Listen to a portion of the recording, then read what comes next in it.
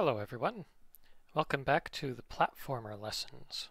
In lesson 2, we'll be looking at adding more classes and objects and getting them moving. So as you can see, I've placed my player just over on the left side and a little bit up from the center. Next, we're going to be adding 3 more classes. One is going to be for the background. So go ahead and click the plus sign beside classes. And rather than typing out the whole word background, I'm going to just type BG in capital letters. Next, we're going to add the floor class. So floor with a capital F. OK. And finally, we're going to be adding one called fly enemy. Now I'm going to capitalize the first letter of both words, fly and then enemy, just to make it easier to read.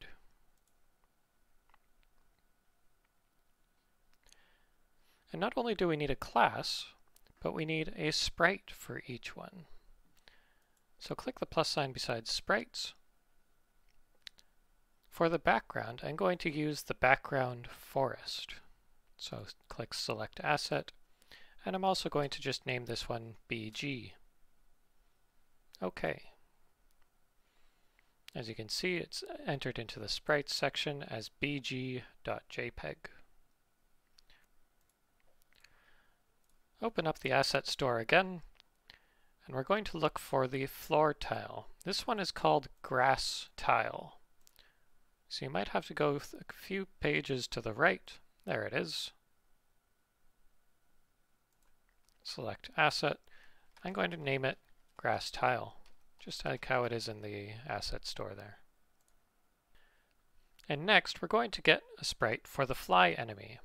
This one is called fly man. It's in the previous slide here. This guy right here. Now you can call this one fly enemy and hit OK. And now we've got 3 more sprites to use in our game. The next objective is to put them actually in their game. Right now we've only got Astro, our player object. We're going to add a few more lines to add each other object with its own sprite. So at the end of line 4 here, we're going to press enter a couple times. Now the reason I'm leaving line 5 blank is just to make it easier for us to read. The computer ignores blank lines, so using tricks like this to make it easier for us is a good practice. So let's go ahead and put in our background. For the background object, I'm going to name it forest. And it's going to be a BG class. Remember, whenever we're adding a new object, it has to be one of the classes that we have over here. In this case, it's the BG.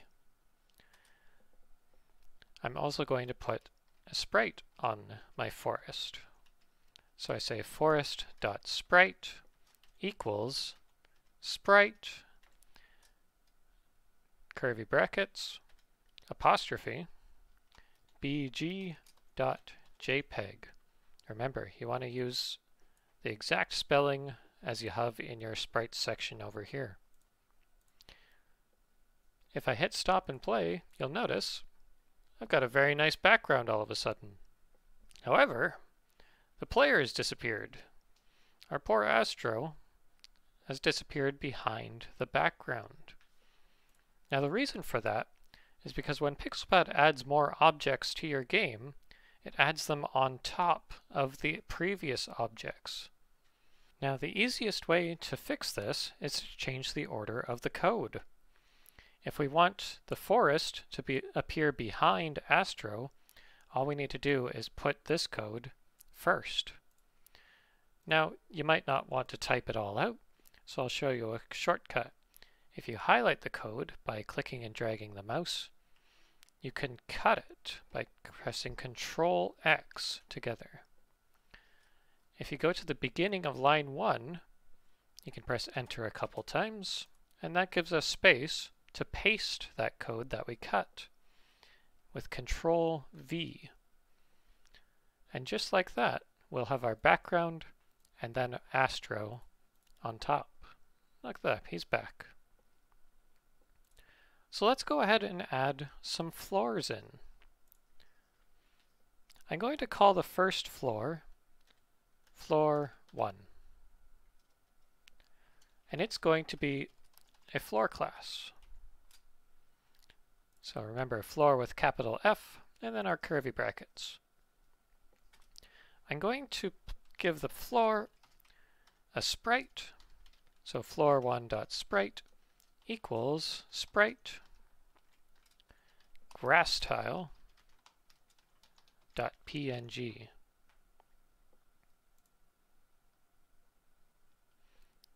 And it should show up right in the middle. There it is.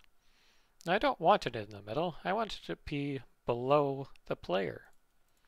So I'm going to move its X and Y, just like we did for Astro. If I say floor1.x equals -200, and floor1.y equals, let's say, -100, to place it below the middle. That works for me. You can adjust the numbers for this floor's X and Y if you like. But for now, I'm going to move on to making a second floor. Since one tile isn't very large, I'm going to extend it by placing another floor. I'm going to name this one Floor 2. And it also equals a floor class. That's right, you can use the same class as many times as you want. Since a class is more of a blueprint for how things will work, you can reuse the blueprint as many times as you need to, and they'll all act the same way. In the case of our floor, they're not going to act very much at all, they're just going to sit there. But this will be very useful later when we want to have multiple things like enemies. So I'm also going to give floor 2 the grass tile sprite. So we need sprite grass tile .png. And just like floor 1, I'm going to position it over near the player and below him. Oops, floor 2.y equals -100. I'm giving both floors the same y values, so they'll be at the same height. But I'm moving floor 2 over to the right a little bit. It's an addition of 90 units. Just so it ends up to the right of the first floor. Next, let's add the fly enemy. Now the fly enemy, I'm going to name Buzz. So Buzz equals fly enemy with those same round brackets. This is our third class that we added up here. And Buzz is going to have the flyman sprite. So buzz.sprite equals sprite fly enemy.png. So right now, Buzz is in the middle of the screen. I'm going to move him to the left of the player and a little bit up, so he's almost level with the player. So on the next line, I'm going to have to scroll down a little bit. I'm going to say buzz.x equals -400 and buzz.y equals 50. That puts him right where I wanted him. Last time, in Lesson 1, I promised that we'd get things moving, so let's get to it. What I'm going to do is I'm going to make the fly enemy move to the right. Now, I'm going to do the code with you first, and something is going to go wrong, which I'll explain in just a second. Let's actually go over to the loop code. You'll see that it's completely empty right now. There's nothing actually happening during our game. All this is happening in the start, right at the beginning of the game. If we want something to happen during the game, that's when we look at the loop. So I want the fly enemy, Buzz, to move to the right. So I need to be increasing his X value. The easiest way to do that is to just add 1. Now you notice that I use plus equals here. What this is saying is buzz.x is now equal to 1 more. And remember, the loop runs about 60 times per second. So after 1 second, we'll have increased Buzz's X value by 60.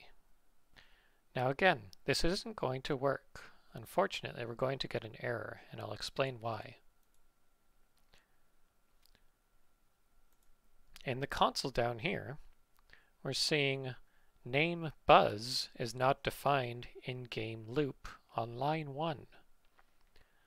Remember how I said how the start code and the loop code are separate from each other? Well, there's a certain way we need to write things in order to link them and have them work together.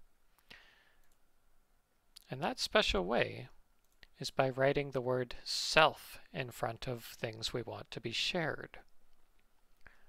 So in front of Buzz, I'm going to say self dot. And you notice how it turns purple. That's because self is a very important word in Python. It's recognized as a keyword. Every time we want to say Buzz now, we have to say self dot Buzz. So every line here, we're going to say self dot Buzz, self dot Buzz dot X, self dot Buzz dot Y.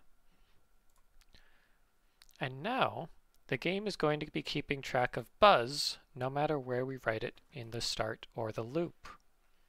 Of course, that means in the loop, we also have to write self.buzz. Now let's see what happens. Look at it go. Our loop code is making Buzz's X increase by 1 every frame. And every frame is just 1 cycle of our loop code. And once again, that's running 60 times per second, so Buzz is moving 60 units per second. There he goes, off the screen. Now, say you want to make him move to the left. Well, there are 2 ways of doing that. The first one is saying minus equals 1. Now we're decreasing the X value by 1 every frame.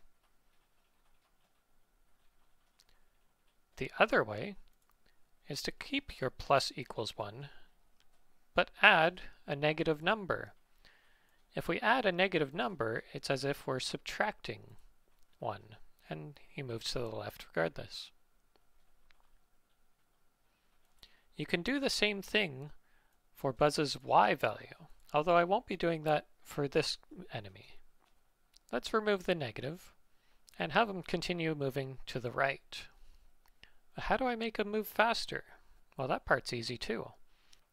If I want to increase the value faster, all I need to do is use a bigger number. Let's try using the number 5 instead. It's much faster. How about 50? Wow, he's right off the screen. Feel free to adjust this number as much as you need to. I'm going to set him back to 1 to make him nice and slow and easy to dodge. That's it for lesson 2. We've looked at how to add more classes, we found some more sprites for our game, and we added them to our game. We made sure that the background shows up before the player, so the player appears in front. We learned that we can reuse the same class as many times as we like, and we learned the keyword self. You'll be using this word a lot in Python. Finally, we learned how to move objects by increasing their value in the loop. Well, we've got a great movie going on now. But what makes it a game? Well, it's all about player input. We need to be able to interact with the game. That's what we'll be looking at in Lesson 3. See you there.